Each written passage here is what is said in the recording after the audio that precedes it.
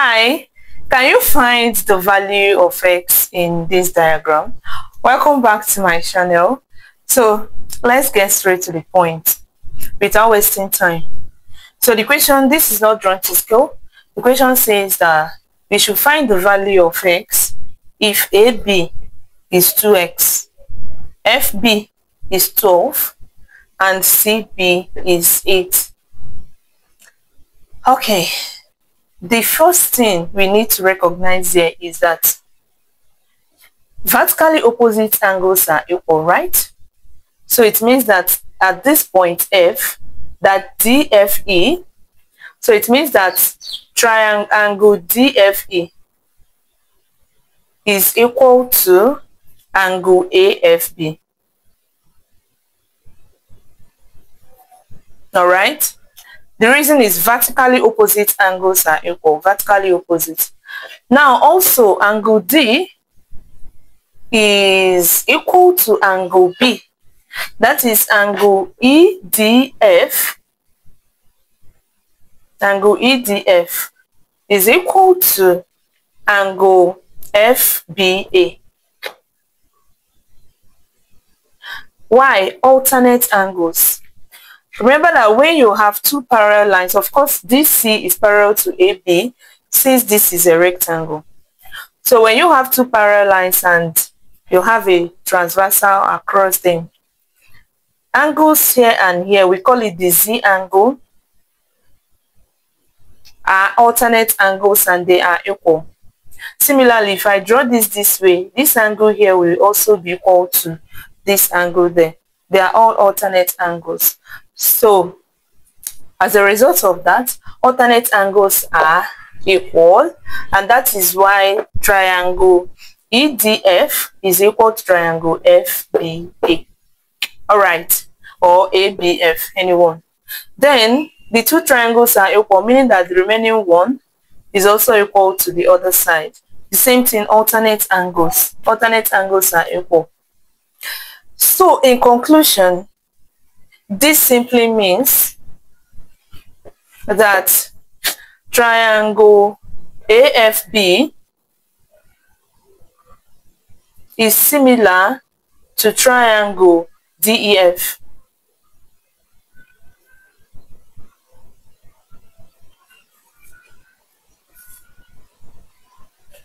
Alright, these two triangles are similar. And when two triangles are similar, the ratio of their corresponding sides are equal. When two triangles are similar, the ratio of their corresponding sides are equal. Alright, so if we say AB corresponds to what? DE, right? It should be equal to BF over FD, right? Okay, so AB over DE, right, should be equal to BF over FD. Now AB is 2x and DE is unknown. Not unknown anyway, because we are told that AB is equal to 2x, and we know that AB should be equal to DC, right? Okay, so DE is half of DC. So this simply means that DC is 2x as well, and DE is half of 2x. That is half of DC, and this will divide this. We have that DE is x, so this place is x. So we have 2x over x is equal to, now BF, our BF is 12 all over, our FD is unknown. We don't know FD. So if we cross multiply, we have 12x is equal to FD times 2x. Alright? So dividing both sides, by 2x, we will have 12x over 2x is equal to FD 2x over 2x.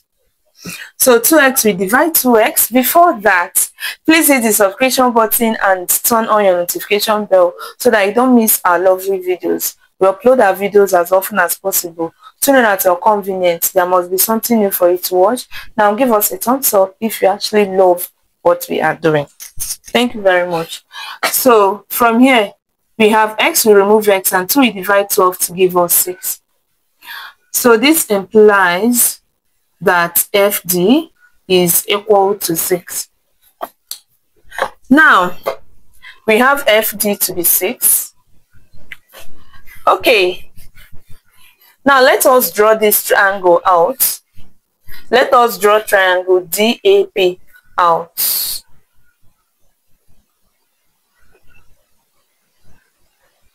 Okay. So, this is D, this is A, and this is B. And definitely angle A is 90 degrees. The reason is because this is a rectangle. So as long as this is a rectangle, the inner angles are 90 degrees. Okay. So we have 90 degrees here.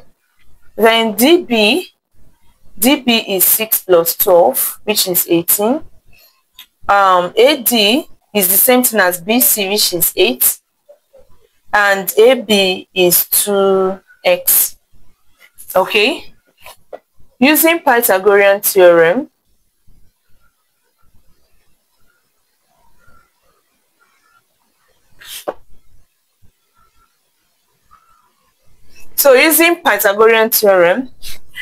we can say the hypotenuse squared, that is 18 squared, is equal to 8 squared plus 2x squared. Now 18 squared is what? Let's use one of my tricks to get that. I want you to check my playlist on that. You are going to see different tricks. Then you can study that here in the playlist. Okay. So this is how it goes. 8 squared is 64. 1 squared is 1, which can be written as 0, 1. So ensure that you write your numbers in twos. Now 1 times 8 is 8. 8 times 2 is 16. So always leave the first number and write from the second. So we add.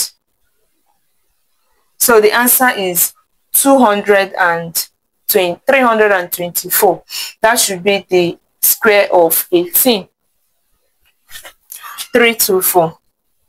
So we go ahead and write 324 equals 8 squared is 64 plus 2 squared is 4 and x squared. So if we transfer this to this side, we have 324 minus 64 is equal to 4x squared. So 4 minus 4 is 0. 12 minus 6 is 6. We bring down 2.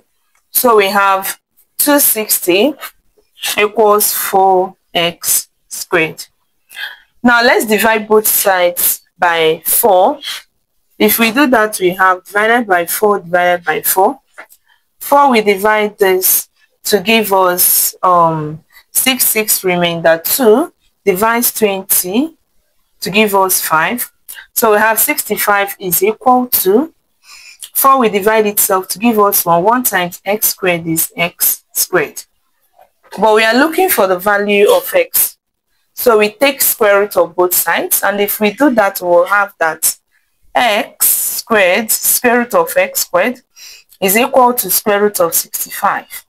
So this, we remove this and we have that x is square root of 65. And that is our answer. Thank you so much for watching. See you in my next video.